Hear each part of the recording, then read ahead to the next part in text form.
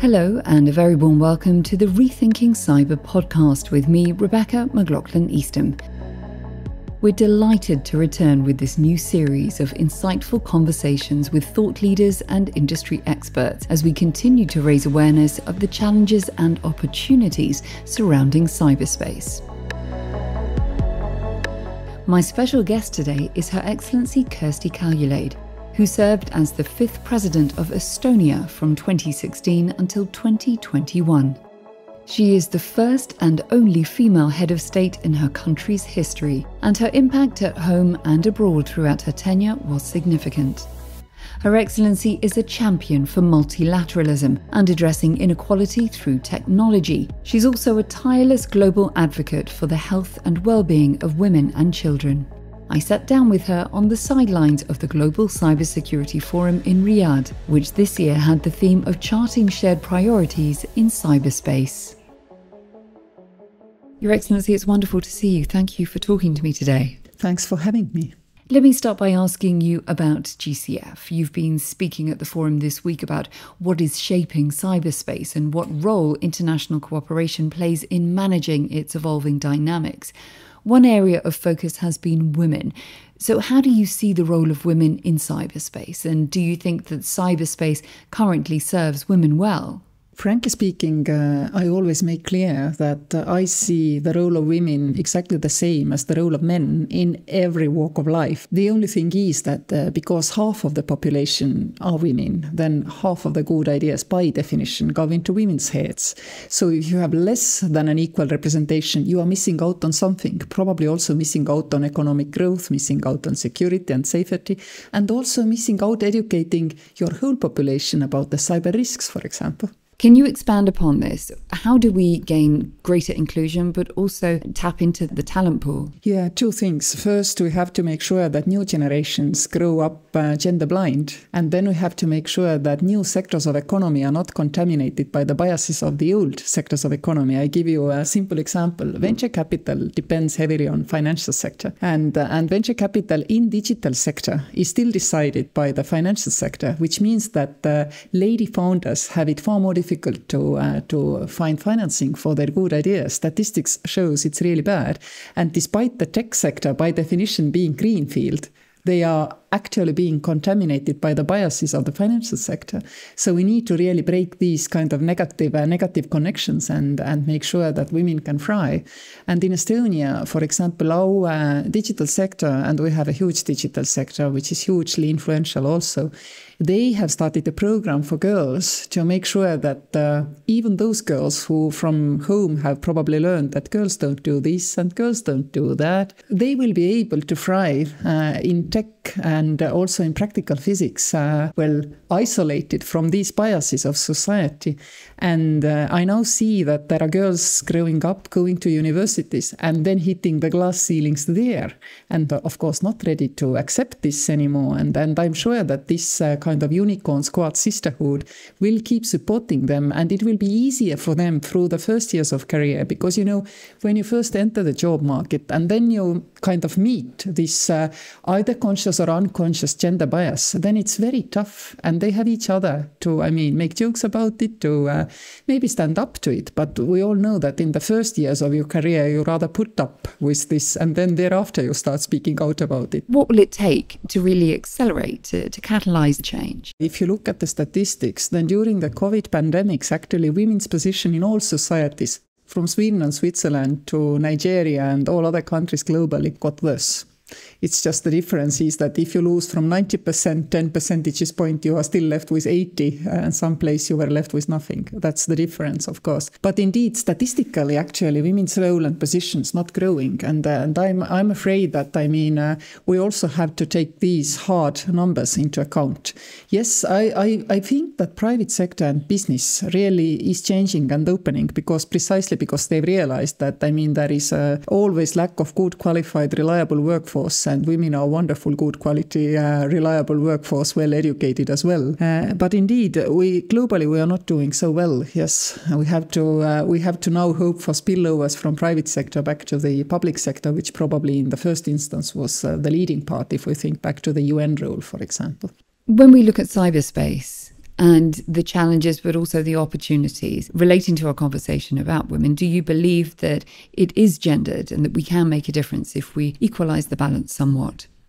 Yes, the sign that we have arrived is when we stop so marveling about us being half somewhere or 20% or 30% somewhere, but we're not there. But of course, also this sector has this disease that because of indeed workforce is needed, then all kind of special needs, including being a woman, are accepted. And high flyers can really fly high as well, but it's about the averages. Whether the average opportunity to be promoted, whether the average salary in this sector is the same as for male and women participants. This is the important thing. And I'm quite sure we are not there, but we need to keep being transparent about it. For example, salary transparency is extremely important, that sectorially people should know what on average in this sector they should earn. And I see in Estonia, our labour organizations are really striving hard to make sure that this transparency exists. In a small community, of course, it is difficult because we don't have masses of people working in the same job, but we're trying. And I think we have to be honest about it that not one country in the world has quite achieved it. It's a work in progress for us all. Absolutely, it's a work in progress. As the first female head of state in your country's history, and also its youngest, you have a unique perspective on female leadership. Can I ask you to share that view with us? Yes, I've been all through my life faced this kind of, I would say backhanded compliment. Oh, you're first woman director of power plant. You are an advisor to Prime Minister on economic matters, and you are a young woman. I was 29 at that time. And I've always been pretty rude about these kind of comments, I have to say. Because if I don't point out that it's unnecessary, then who? Then who exactly? And indeed, I'm always wondering what exactly should be then the difference between a man or a woman, which makes it so marvelous. And I mean, nobody has an answer, obviously. You make a very valid point. Let me rephrase the question. What is your view on leadership? What would your advice be to anyone looking to follow in your diplomatic and political footsteps? The leadership issue is twofold. One thing is, of course, I cannot, be proud of being a woman because I simply am a woman. I've never been a man. On the other hand, children in Estonian kindergartens for 5 years have been drawing president in a dress. So they don't have discussion whether a woman can be a president. They know, it can be. So this is one element. And the second element is that I do really sincerely believe that every woman who has reached the top has an obligation to speak out about how the way to the top was. What have been the sacrifices? What have been the kind of comic incidents of seeing gender bias? And it's always nicer and easier to say, okay, I understand. I've stepped out of an elevator in European Commission, all the places you would think this is a kind of an equal workspace. And I was 34. And I was a member of the European Court of Auditors, which is an equal body to the European Commission. And I was going to the meeting between members of the court and members of the Commission. And I step out of the elevator and I'm directed to the translator's box without any question. And then I didn't even pay notice at that point. I was in my own thoughts. And then I said, okay, yes, they said me translator's box is there. And I said, okay, fine, and continued. They stopped me and once more indicated translator's box is over there. And then I raised hell. And since then, I always raise hell because I want people to understand that never mind that in your mind, I looked like a translator. You cannot act on your instinct. It's daily, it's common. A lady who is a leader of one of UN bodies, she once came to me and said, it's good that you and the Icelandic Prime Minister and the Lithuanian President, that you all share these things on your career path. Because she said every time she gets out of a plane, people look behind her to find who is the boss here. And she says, even if I know it's gender bias, it kind of chips away at your confidence. So knowing that they do this to presidents as well is actually useful. It's deeply ingrained, it would seem, in society and cultures and even education. Yes. It is changing as we agree. When do you think that we'll get to a level where it's not a topic for discussion? When really people do accept diversity in the true sense of the word, which is not the case. Diversity, be it then women, men, different ethnicities. When I went to work in the European Union institution and after the unfortunate translator incident, I tried to find, how many different colored faces I find in my organization. I found two. I understand I may sound a little bit too complicated and pessimistic, but if we only prize ourselves for having reached, let's say, 20% of women in parliament sometimes, sorry, it's 20% in 21st century. The first prime minister in Europe came into office and was a woman in 1969, the year I was born, Golda Meir. This is the difference. Your Excellency, talk to me about how Estonia is positioned on the global stage when it comes to cybersecurity. Well, if you imagine a government which only communicates with its people through service software online, then you can see how important cybersecurity is for Estonians. And obviously, we've been at it for more than 20 years now. So our National Cybersecurity Authority really knows what their obligation is to agree on a standard and then enforce this standard among those who are all the big service providers, be it public or private sector. And indeed, if you look at the numbers, then we have annually between 2,000 and 3,000 serious attacks, serious in this sense that they are intense, but only one last year had any impact. The year before, I think it was even zero, where people really realized that something's going on. And of course, this comes with a price tag. The budget of the Cybersecurity Authority has risen fivefold in the last 10 years, and I think we have to rely more and more on each other, on partners and allies to do it together, because it is expensive. On the other hand, every technology since X to AI has had a positive use and the risk.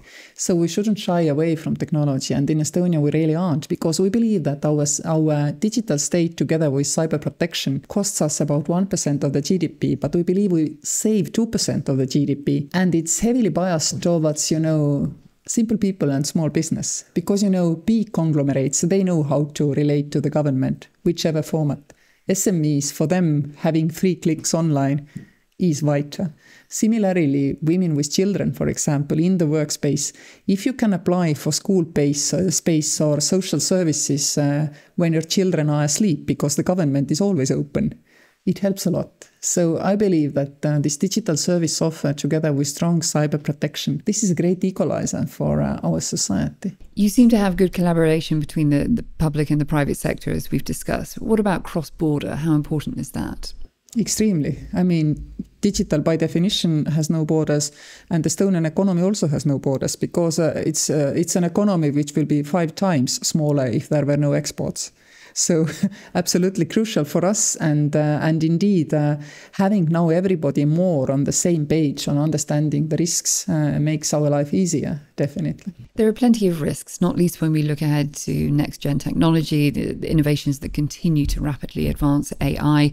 What concerns you the most? It concerns me that governments shy away from using technology because they are worried about the risks. And it's really worrisome, because if citizens see that the government is the most obsolete thing in the space where they normally operate, because all people act and transact online nowadays, and they also realize that government doesn't understand the risks and doesn't give them the tools to fight the risks. For example, digital identity, which encrypts also all the communication between 2 identified parties, should be a common norm.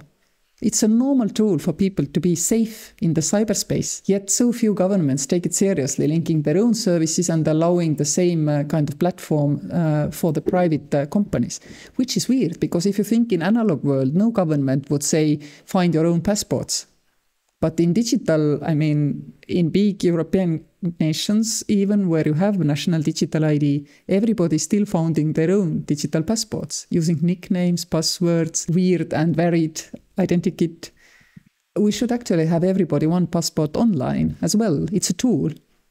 Another good tool is transparency. You have to talk openly about the attacks we do in Estonia. And sometimes it's against the nature of governments. They don't want to kind of have people in panic and so on. But how do people know that it's so vital to update your computer if they don't know that we face annually 3,000 cyber attacks? Are we slightly underestimating the public? Do we think that they will be spooked and scared by every piece of news that comes out about cyber attacks? And also, in particular, when it comes to protecting their children online, they must be informed so that they can protect them. It is true that even if we don't say, as Winston Churchill once has said, to understand how tricky democracy is to speak 3 minutes with an average voter. I think indeed we don't say it, but we risk to underestimate our people and their capability to understand. In Estonia, we were occupied only 30 years ago, and during the occupation, Soviet Union never had any flaws, any problems, even not handicapped people. So we knew that what state is telling is hiding everything. And when the occupation ended, then the biggest change for the better in 1 second was not economic development. It was the freedom to speak finally about the flaws which we have, because if you don't speak,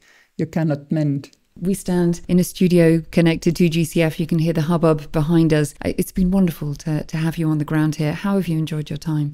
Well, indeed, we had, I think, really good panel opening this conference and to set the tune about technologies and how not to be afraid of technologies, but to be, eyes wide open, ready to embrace the opportunities, but also cover your backs for the risks. So this has been useful, and also encouraging women in tech and in cyber to talk about us as equals. And it's been good also to see here that there are women happily smiling and nodding from the auditorium. And the top-down instruction has been to make more space for women in this society. There is no shying away from that. It's very valuable for the women of this country. And we've seen this also here in the cyberspace and cyber discussions. There is no lack of women. What has surprised you about GCF? Even a conversation that you've had on the ground, which has been particularly thought-provoking?